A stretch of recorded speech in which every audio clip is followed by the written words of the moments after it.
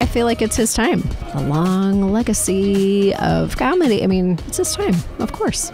He so directly influenced my career. He really gave me the opportunity to do this type of work so many years ago, like almost 20 years now. He gave me a job, and that changed my entire life. This comedy has just always been a great source of catharsis, and it's just a different kind of lens through which you can observe the world. Even when I was not on the show, I learned so much about the world through The Daily Show. Just having things analyzed in a different way was so helpful for me as a person. The lessons that I learned there, I can't even really encapsulate them. It's actually the thing that I probably looked forward to the most, is seeing everybody who I used to work with. It's really nice. It feels like a little bit of a reunion. I think that it would surprise people to know how actually down to earth he is. It's sort of hard to imagine that someone who has been famous for as long as he has and so influential is actually just like a very nice, normal person to talk to, who probably doesn't really love